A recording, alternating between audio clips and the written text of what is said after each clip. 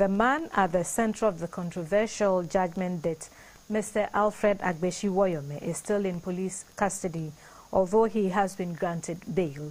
Lawyers are yet to meet documentation requirements to secure his release. An Accra High Court yesterday granted him bail in the sum of 54 million Ghana cedis.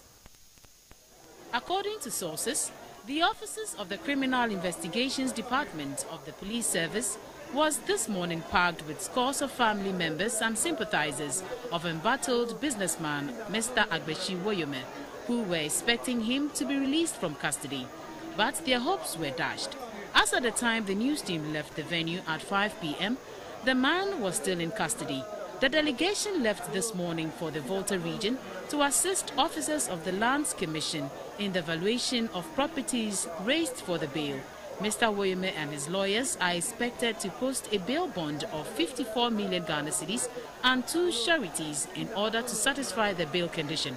Mr. Woyome was arrested for allegedly defrauding the state to the tune of 51.2 million Ghana cedis paid to him as judgment debt. Mr. Woyome has pleaded not guilty to 3 counts of conspiracy, defrauding by false pretense, and corrupting a public officer.